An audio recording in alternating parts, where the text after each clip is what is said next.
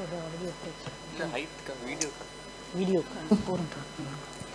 welcome Dr. Janani Shankar. I know Dr. Janani Shankar. She is my college mate, the most active pediatrician and very hardworking. I have seen her attending all the classes in ICH, out of time also. And Child Trust cannot be without Janani, and Janani cannot be without Child Trust. She has seen the Child Trust grow. Thank you. And she's a very senior consultant now and very confident.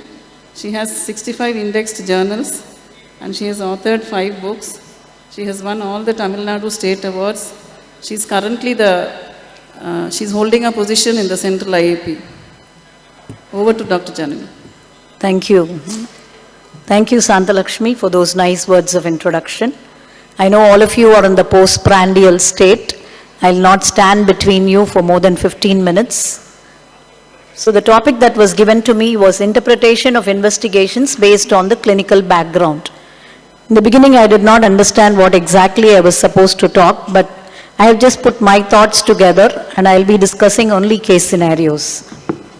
So many of you are practicing pediatricians, or you are attached to a tertiary care hospital, or you're having your own nursing homes. You know that the presenting complaint of any patient when they enter your office is not, my child is having fever, my child is having loose stools, vomiting. Gone are those days when they start narrating their symptoms. They just tell that my child has got dengue, my child's platelet count is low, my child has got typhoid. That's what they all say. And they also show you lab reports. So first thing is they just show you lab reports or files from different hospitals and labs, or the other difficult part is they hand over the mobile phone to you and they ask you to scroll through the reports. It's very, very difficult. You'll have to expand, look at it, and then you have to go to the next page and you have to again expand and see. So it's very difficult. Sometimes when you have visual problems, it's difficult. You may even miss a positive as negative or a negative as positive, and the platelet counts cannot be misinterpreted also. So this is the scenario, current scenario. With this, I think we have to be having a very, very strong clinical knowledge to decide what exactly the child has before we decide on managing the child. Moving on to case scenario 1. 3 months old child admitted for noisy breathing and poor feeding with a total count is 26,000, neutrophils predominant. Clinically, it's a well-nourished infant with minimal subcostal intercostal retractions, bilateral conducted sounds, and the saturation in room air is 90%. This is the X-ray. There are some peribronchial infiltrates. So does this child need antibiotics? You saw that the child came in with some difficulty in breathing and the total count was 26,000, and this is the X-ray. Will any one of you label it as a pneumonia and start this child on antibiotics? No. This child has bronchiolitis. There is no need for antibiotics, and the high counts in this child was due to hypoxia. This is a very, very common scenario in the emergency department. The students admit the child, will start on oxygen, and they'll do a blood count and they'll call and say, ma'am, the count is 30,000. Shall I send blood culture and start on ceftriaxone? Very small infant, ma'am. I am scared of sepsis. So this happens always, but if you're confident that the baby is otherwise well, there is no fever, you've made a clinical diagnosis of bronchiolitis, you don't have to start on antibiotics. So here you use your clinical judgment to disprove the lab that is showing a high total count. Moving on to the next case scenario. 1-year-old high-grade intermittent fever of 4 days duration, no identified focus of infection when you examine the child clinically. Total count shows high count, again 23,000, polypredominant. Hemoglobin is 8.5, platelet count is 4.5 lakhs.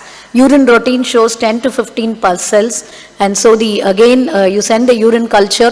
So how many of you would start this child on antibiotics? It's not wrong in starting this child on antibiotics pending the urine culture. So this child's urine culture comes sterile. Do we still label this child as UTI? So this child has got sterile pyuria. A relook into the clinical examination shows conjunctival congestion and BCG scar redness, which is again a clinical finding which you should never forget to look for in an infant with high-grade fever without localizing signs with high total count and sterile pyuria. So the final diagnosis was Kawasaki disease.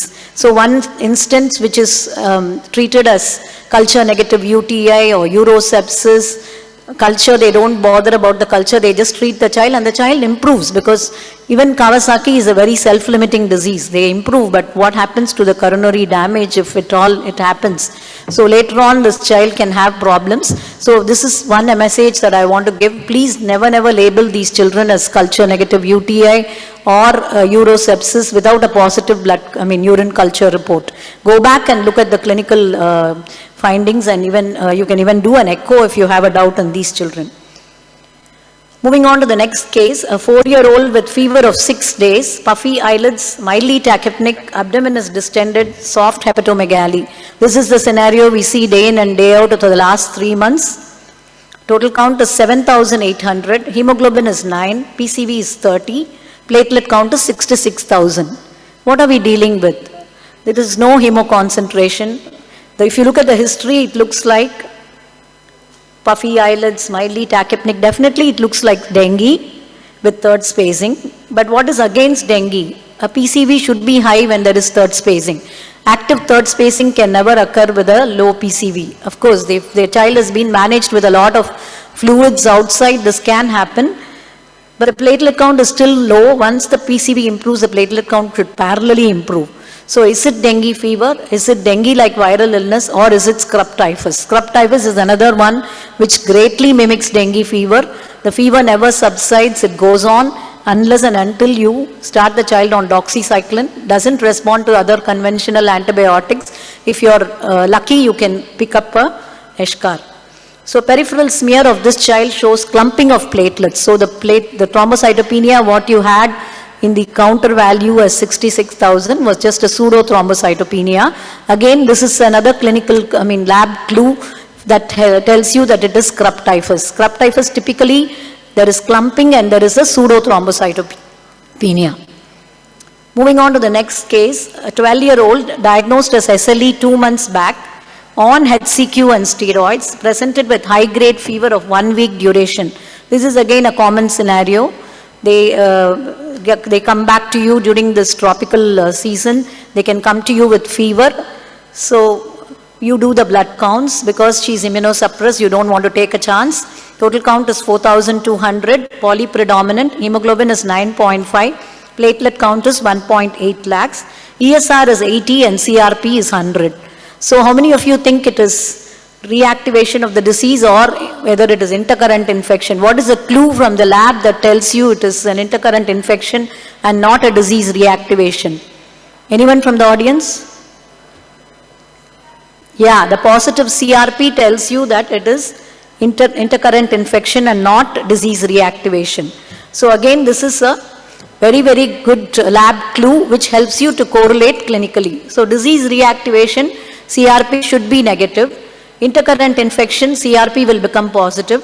Focus of infection, once you get a positive CRP, you have to really try and search and find out the focus of infection, and antibiotics have to be initiated after sending blood culture. It's a very important message, because children on not only to SLE, children with malignancies, children with immunosuppressive therapy who come in with fevers during this season, you'll have to be a little more careful and just not sending them off as viral fever. Please take some more time to examine them and find out the focus of infection. Of course, the CRP applies for children with SLE. Coming to the case scenario 5, a 14-year-old adolescent boy diagnosed as juvenile idiopathic arthritis on weekly methotrexate, presents with high-grade fever of 1 week duration. Again, this is again a clinical dilemma for you. So total count is 24,000, the differential count shows polypredominant, ESR is 10 and CRP is 126. So again there is a clinical clue here. Is it intercurrent infection? Is it disease reactivation? Is it a complication of JIA? So if it is intercurrent infection, the ESR also has to go up parallelly. If it is a disease reactivation, again the ESR has to go up. When the CRP is so high, the ESR cannot remain as 10. So it is a complication of JIA. So high counts with high CRP and a low ESR indicates macrophage activation syndrome, which is a complication of JIA. Again, it's a medical emergency. These children can just become very sick over a period of 12 to 24 hours in front of your eyes. These children need intensive care unit care, continuous monitoring, and they have to be initiated on immunotherapy like IVIG, and sometimes even the next line has to be initiated. Again, this is one condition where you have to be very, very careful in interpreting the labs with the clinical condition.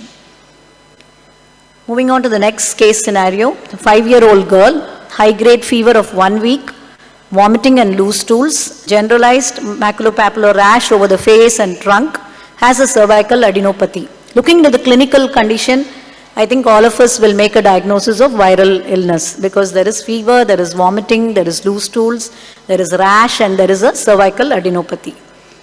So total count comes as 17,500 with polypredominant, platelet count is 1.6 lakhs, CRP is 128, ESR is 90, and chest X-ray is normal. So again, this is little confusing, no? So we normally expect, if you think of viral, there should be more of a lymphocytosis and a eosinophilia. But here there is no eosinophilia and the lymphopenia is there. And yes, CRP and ESR are very high. Is it IMN? Is it MISC? Again, I think MISC, we have had enough talk about MISC, enough papers in the morning about MISC. My plea to this audience is, do not overdiagnose or underdiagnose MISC. Both are bad. If you overdiagnose, you end up giving plasma products, pooled plasma products to children, which are very expensive and which have their own side effects. Biologicals and plasma products which have their own side effects. Don't jump and do an antibody, and if it is positive, don't jump and give IVIG and MPS and shift them to ICU and do that. At the same time, do not dump them as viral or IMN and order an EBV IgM and reassure them and send them. Because this happened in our own hospital. This child was seen as outpatient, and because we have all forgotten COVID and forgotten MISC in the last 2 months, it is filled with AGE, dengue and scrub typhus and viral pneumonias and bronchiolitis. MISC has taken a lower down place in our minds and hearts. So this child was reassured and sent with an EBV IgM to be done as OP. Came back 24 hours later, not even 24 hours, maybe 12 hours later in a state of shock. So this child had a shock, and it was a cardiogenic shock, and it was MISC. EBV IgM was negative. So both ways we have to be very careful, neither overdiagnose nor underdiagnose. Similarly, children with MISC have been dumped as appendicitis, and children with appendicitis have been dumped as MISC. Both has happened. Again, that is a message to all of you. Many of them come with severe abdominal pain, vomiting, loose stools, and they can mimic appendicitis. Like what we used to do the teaching during dengue season, any child comes with abdominal pain, do not refer to the surgeon until and unless you order a blood count. Similarly, do not forget MISC, which can mimic appendicitis. That is another message that I want to give this audience. So again, don't chase the labs, don't look at the labs, don't look at pages and pages of reports. Many of the patients will have at least 3 or 4 platelet counts for a 2-day fever. Morning and evening, every day, every 2 hours.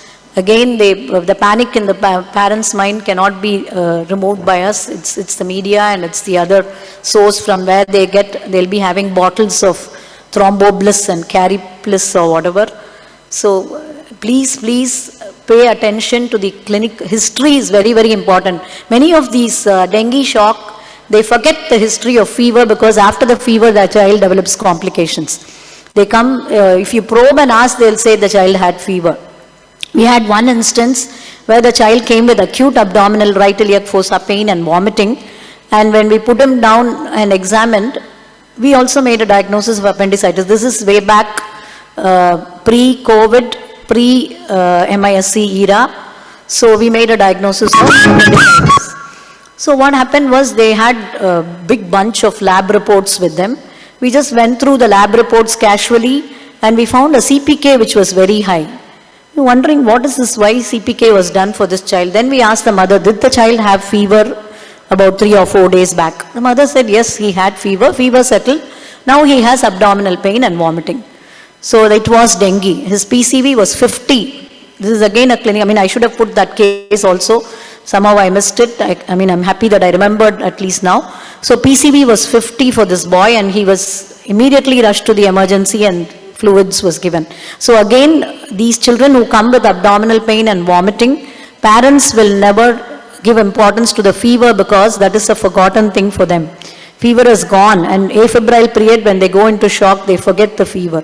So please, as clinicians, it is our duty to ask them for a history of fever before we label them as appendicitis or MISC.